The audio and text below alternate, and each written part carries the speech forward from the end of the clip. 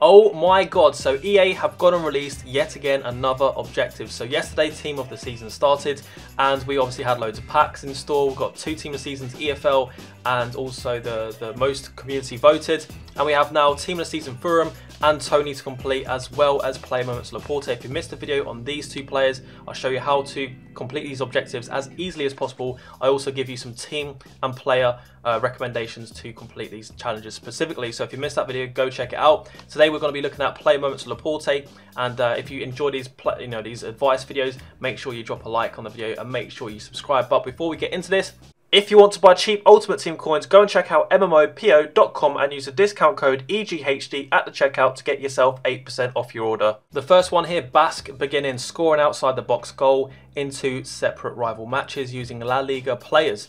So the good thing about this is you don't need to win the game, you just need to score in separate rivals matches. So you can't do it in one game. Once you've scored outside the box, don't bother trying again specifically, because you don't need to waste your time doing it. I'm going to give you some player recommendations soon, but I think someone with a finesse shot trait and obviously some good long shots and finishing, well actually finishing doesn't actually matter too much, it's shot power and long shots with the finesse shot, which really helps the long shots in this game. The next one, defensive delivery, assist a goal with a through ball in 3 separate rivals matches using defenders. So this one's going to be a little bit tougher. The best way to do this is to play a left back or a right back in the cam position, let's say in a 4-2-3-1. You could obviously play him striker as well, that would count too. Obviously to do a through ball you need to press Y on the Xbox controller. I think is it triangle on the PlayStation controller, it's the button at the top anyway. Again, I'm going to give you some great recommendations, some left backs and right backs that can also shoot and pass and dribble, which is very important. You don't want to be using a really stiff defender if you're trying to complete this challenge. The next one is going to be Premier Placement, assist a goal with a cross in 5 separate rivals wins using Premier League players. This one's going to be tougher, so obviously we need to do a squad here which has at least 2 or 3 players in the attack to get the crosses. Now, when you cross, I always say this, you don't need to cross it in the air for a header. You don't need to do that. Obviously you can if you want to, but the best way and the most effective way to do this is to, instead of pass the ball in a sweaty situation where you pass across the goal, you want to basically hold RB or R1 on PlayStation and then press X or square on PlayStation. That way it's going to bobble pass over almost like a driven pass, and it counts as a cross. I remember having to do that for Oceanman and it was a pain in the arse, but it may be worth it if you need to add this guy to a squad. The next one is going to be French Foundation, score in 3 separate rival wins using French players with at least 3-star weak foot. Now that's actually very easy to do.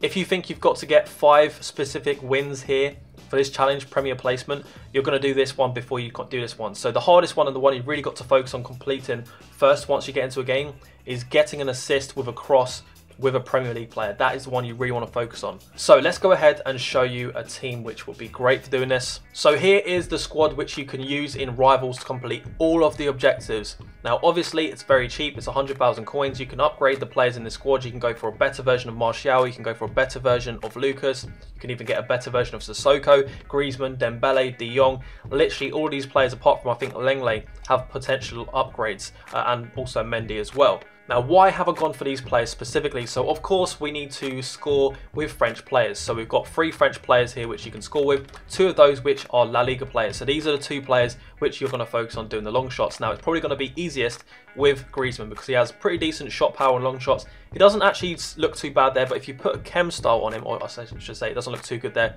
If you put a chem style on him, like a Maestro or a Deadeye, then that boosts his shot power and long shots quite a lot. He also has the finesse shot, which basically means he has 99 curve when he shoots, and he also has the outside the foot shot, which doesn't really account for shooting outside the box, but he's going to be very good at shooting just on the edge of the box. Of course, guys, as we already mentioned, you can score a chip shot as well, so you can do a chip shot with Dembele or Griezmann. Dembele's more likely to get through on goal, being very fast, so you may get a chip shot opportunity. Now, once you score your goal from the outside of the box, I recommend subbing off players from La Liga and trying to get all the players from the Premier League on the pitch so that you can get an assist with Premier League players by doing a cross. That is going to be the one that's toughest. That's the one where you need to do that in 5 separate wins. So of course, this is a formation which you'd use. You'd probably use like a 4-2-3-1. You'd have Lucas and Martial on the wings. You'd probably have Dembele as a cam and Griezmann as a striker. That way, if you do get down the sides, then you can cross the ball over with a Premier League player. So to get assists with defenders, you're going to need to move your left backs and your right backs into the midfield in some kind of way. In a 4-4-2, you can play them as a centre mid. In a 4-2-3-1, you can play maybe someone as a cam. Or if you really want to go all out attack, you can set a custom tactic to make both your left back and your right back a striker. That way, increasing the odds that you may get an assist. Now, obviously, I can't do the custom tactics because this is a concept squad, but it would look something like this. Now, if you're going to do this, then I actually recommend going for someone like Carvajal instead of Semedo. Semedo's a better he's a better right back, but Carvajal would be a better centre mid and give you a better chance of actually getting an assist here as a defender. Now, for those of you that are working on a small budget, if you need some more left backs and right backs to come onto the pitch as defenders and get you assists and play an attacking role, maybe as a cam or a striker, you've got 4 players which come to at least, maximum, I'd say 30,000 coins.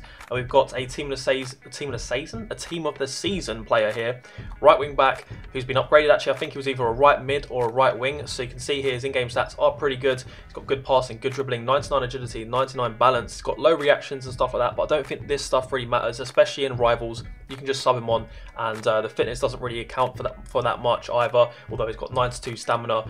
Yeah, so you can see his stats are pretty solid. Obviously, Alaba as well, you can see here his finishing's quite low, but it's not about scoring goals, it's about passing.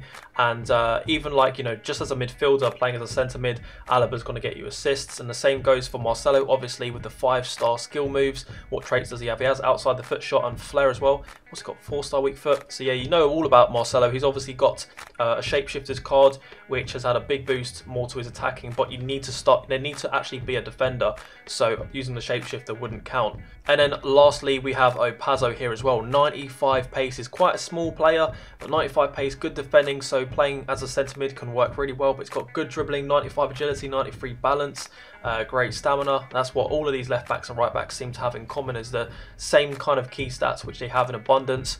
Now, something we haven't spoken about here is attribute cards. Attribute cards are something you should be using in rivals. They are in the game for a reason. Obviously, you can't use them in foot champs, otherwise that would be broken, and there'll be no point in having icons and stuff if you can just boost up your normal players up to icon standard. But attribute cards are in the game for obviously fun reasons, and also to help with objectives, especially if you're not good enough or you find it difficult to do challenges. What you can do to what I think is the most useful in this situation here is to boost your shooting to complete the La Liga challenges. You can do that with Dembele and Griezmann. Go and get a gold plus 15 shooting attribute cards, or you can just get a plus 3 attribute card that is bronze for every stat. You're going to notice a massive difference to the way they feel. But yeah, obviously for the long shot, to score outside the box with Dembele having a shooting boost is going to be massive, and Griezmann's finishing is pretty good already, but having that boost overall is going to make a big difference. Let me have a look on the market how much these cost right now. So as you can see, if you go close to the 59th minute, you can get plus 3 attribute bronze cards for 200 coins. It depends which console you're on, but yeah, you can get them probably for 150 if you put a bid on them. Now, the shooting ones seem to be really expensive. If you put in gold and then scroll across, you literally can barely find any shooting stuff. In fact, I actually haven't found any shooting bonuses yet. It's just dribbling, defending and passing. So maybe the next best thing, actually there's plus 15 shooting there. Let's see how much they cost really quick. So here we go, they're coming in at just under 1,000 coins.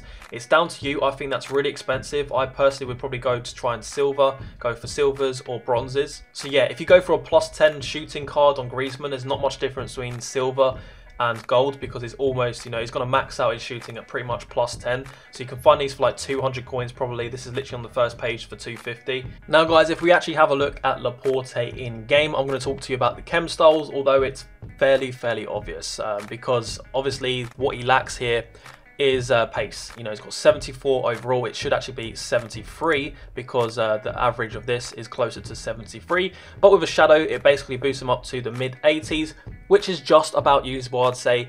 Even for this point in the game, it is usable, but it's only usable for the cheap teams, the early teams, the people that may have started an account recently or don't play FIFA as much. If you've got a stacked account, then you're most likely chucking this into some kind of SBC. Of course, an anchor would be good as well, but shadow is best. If you're going to chuck him into an SBC, obviously don't waste an anchor chem style. You're not going to get much game time out of him. But what I also wanted to do is actually compare Laporte to the likes of Lenglet, which I think is a very similar player. So if we go to compare, now you may not be able to see because of how zoomed out it is, but Lenglet's 75 pace, Laporte 74. Defending on Laporte's 91, Lenglet's 86. and then the physical is 86 versus 80 on Lenglet. But in terms of the in-game stats, they're going to be quite similar in a lot of ways. The agility and balance is quite similar.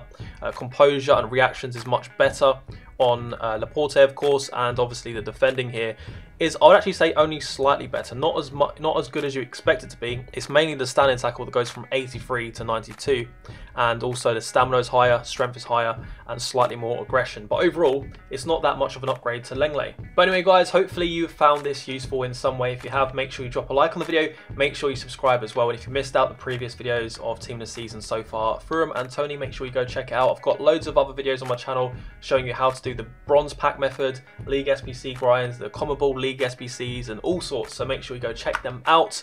And I will catch you guys for hopefully another objective tomorrow, because they're releasing so much content right now. But anyway, guys, I'll catch you later. Bye-bye. Ow.